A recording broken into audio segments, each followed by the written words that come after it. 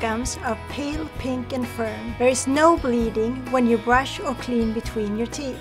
A sticky film, so-called bacterial plaque, constantly forms on your teeth. If you don't clean properly, plaque will be left behind, especially between the teeth and along the gum line. When plaque accumulates in these areas, it causes inflammation, called gingivitis.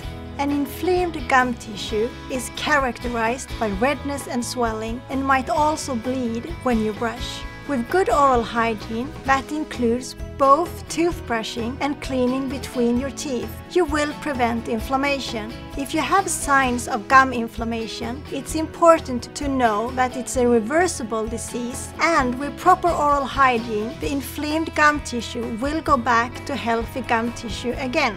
Brush the inside, outside, and biting surfaces with a toothbrush every morning and every night. Angle the brush so the filaments reach the gum line. Brush with a light pressure using small back and forth or circular movements.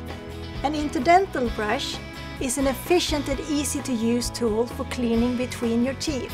It's important to use an interdental brush of the right size. A brush of the right size should fill the interdental space and present some resistance when you insert it, but should not be forced into a space. You often need different sizes for different interdental spaces.